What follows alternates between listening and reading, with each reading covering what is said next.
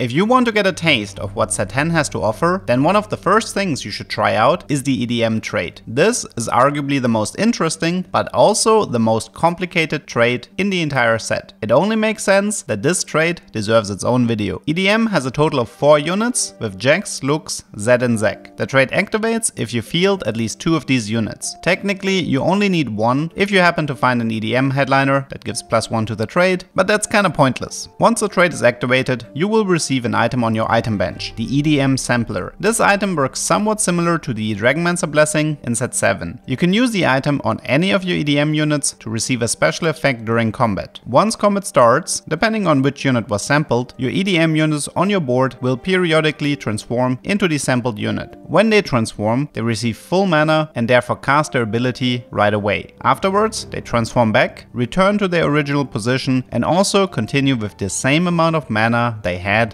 before they transformed. Now it's quite tempting to simply fill up your board with only EDM units, but unfortunately this strategy won't work. The way the trait works is that only the strongest of each EDM unit will transform. For example, if you sample Zac and you have 2 Lux, then the one that has items is considered the strongest and will transform into Zac. The other Lux won't be affected. If the unit that is sampled also happens to be the strongest, then with the right timing, it is possible to make that unit ult twice in a row. So to summarize, no matter how many EDM units you field, only a maximum of 1 Jax, Lux, Zed and Zac can transform during a fight. EDM is certainly one of the most unique traits that we ever had in TFT, but this also comes with some limitations. There is no EDM emblem that you can receive from a Tome of Traits. You are limited to the 4 EDM units in the game. On the other hand, you can make the argument that there are 4 possible EDM comps that you can play around. Visually, this comp is definitely not messing around. Watching your EDM units transform into Jax, leap to the highest health target and jump back is definitely an amusing sight.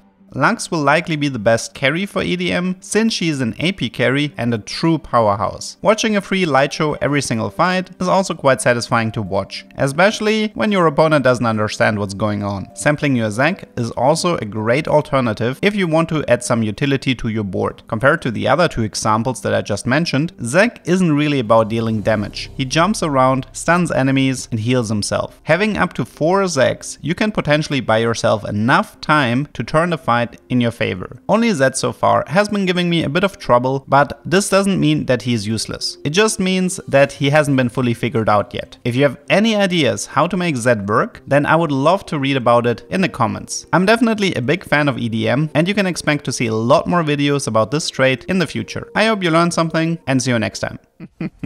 Yeah, so now he doesn't move, so it kind of accomplishes almost the same. Ah, he still died, really.